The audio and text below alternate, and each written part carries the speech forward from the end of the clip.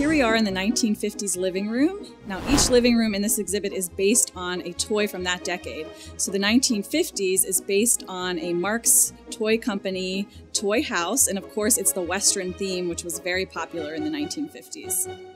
Many toys of the 1950s were marketed directly to girls or boys.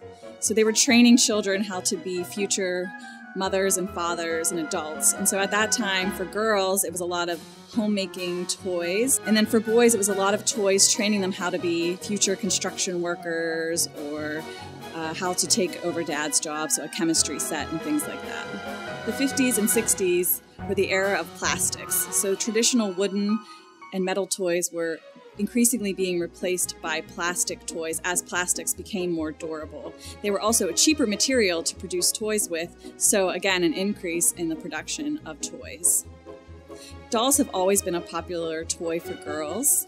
In the 1950s, we saw a little bit of a different take on dolls because of the Sara Lee doll, which was the first mass-marketed African-American doll that provided a more positive image for African-American girls.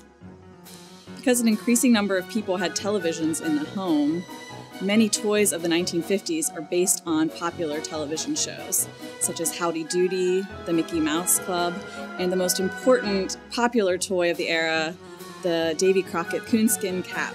We also saw television commercials, which were increasing the demand for toys.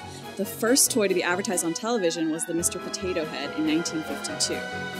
Here we have one of the original Mr. Potato Head kits, donated to the Smithsonian by its inventor, George Lerner.